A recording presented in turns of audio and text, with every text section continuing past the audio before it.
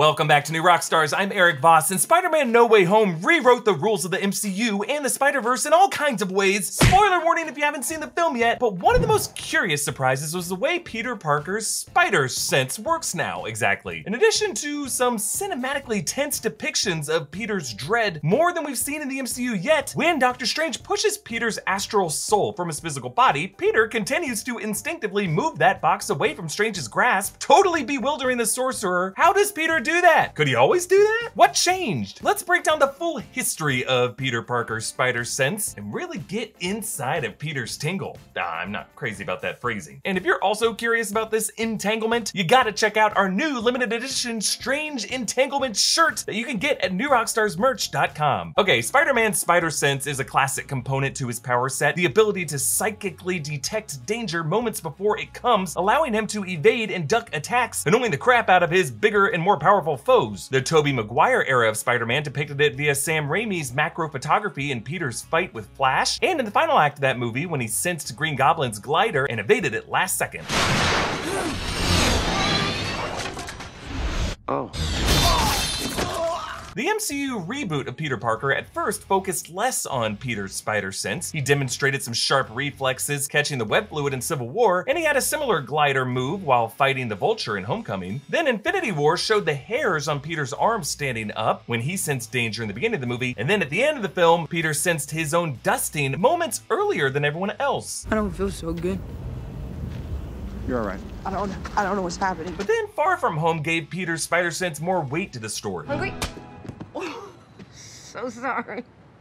I thought that you could sense that with your Peter Tingle. So what's up? You can dodge bullets but not bananas? I need a break. See, after the trauma of getting snapped and then blipped back, something the MCU explores again from the perspective of Monica Rambeau and Yelena Belova, Peter had numbed his spider sense. So he failed to see Mysterio as a threat until he was able to regain the tingle while fighting the drones blind on Tower Bridge, and stopping a Mysterio who was invisible to him from shooting him in the head. But now, Spider-Man No Way Home puts Peter's spider sense in the forefront. Director John Watts uses recurring dolly zoom shots with a similar horror sting sound effect, first when Peter senses Doc Ock, and then again when Green Goblin arrives. Really the most chilling spider sense sequence is in Happy Hogan's condo as Peter senses Osborn's betrayal and then May's death. And then in the final battle, all three Spider-Men simultaneously sense the coming threat at the Statue of Liberty. This whole evolution was to give us a bigger context to the super mysterious depiction of Peter's spider sense when Doctor Strange pushes Peter's astral soul from his body, and despite his detachment, Peter's physical body continues to dodge Strange one step ahead of him, and you can actually see some wavy lines shooting out from Peter's head in the astral dimension, just like the way spider sense is depicted in the comics. This confuses even Peter, who has never been in the astral dimension before this, but he says this feels amazing, which is not the kind of euphoric rush that Strange or Bruce Banner felt when they were in their astral forms. And also, unlike their first times, Peter's soul can swim back to his physical body. This novice skill that Peter shows here is honestly a bit closer to Wanda Maximoff's mastery with astral projection in the WandaVision post-credit scene, where she's able to split her consciousness to search the Darkhold at the same time her physical self is brewing some tea. This tells us something new about Peter's spider sense, that it is actually fed by a kind of magic that comes from the multiverse. I know, Spider-Man No Way Home just gave us the perfect holiday gift, and I think we need a way to celebrate the magnitude of this occasion.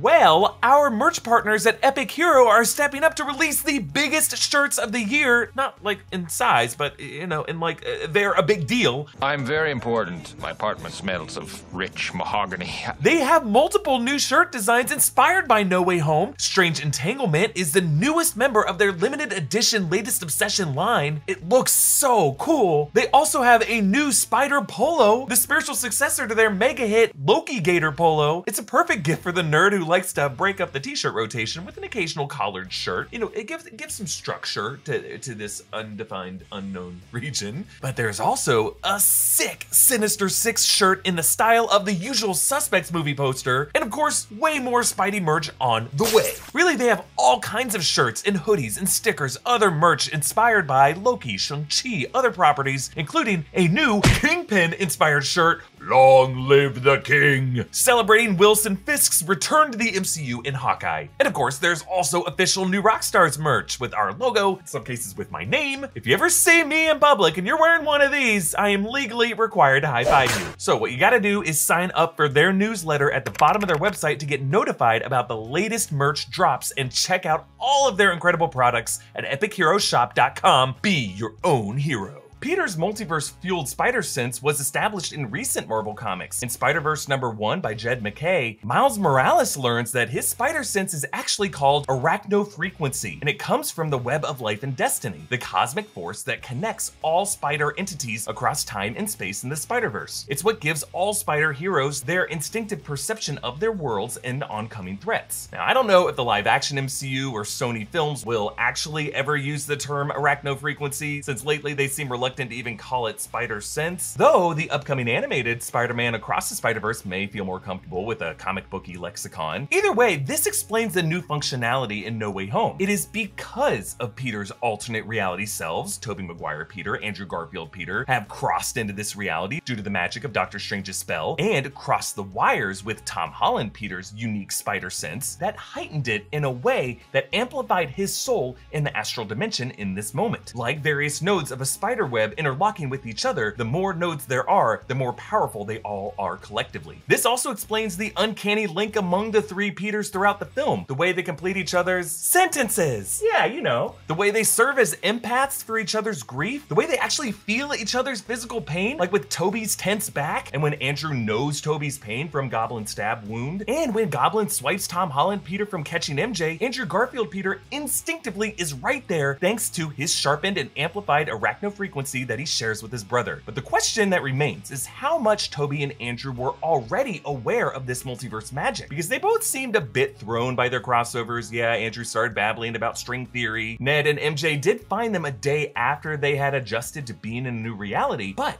Andrew and Tobey, the moment they see each other, immediately whip attack each other before they realize that they can actually trust each other, as if both of them had been attacked by variant Peters in the past. Also, Andrew asks, "Magic's real here too?" Which is an interesting line considering in his two films, the fantastical elements were very much grounded in sci-fi and engineering. And then when they see Doctor Strange, rather than marveling at a freaking wizard, they both berate the guy for visiting the Grand Canyon. Now sure, this could be just some amusing banter that's common among MCU final battles, but I bring it up because in Tobey's continuity, there is an alternate Doctor Strange in that universe, according to J. Jonah Jameson in Spider-Man 2 in 2004. What are we gonna call this guy? Dr. Octopus. That's crap.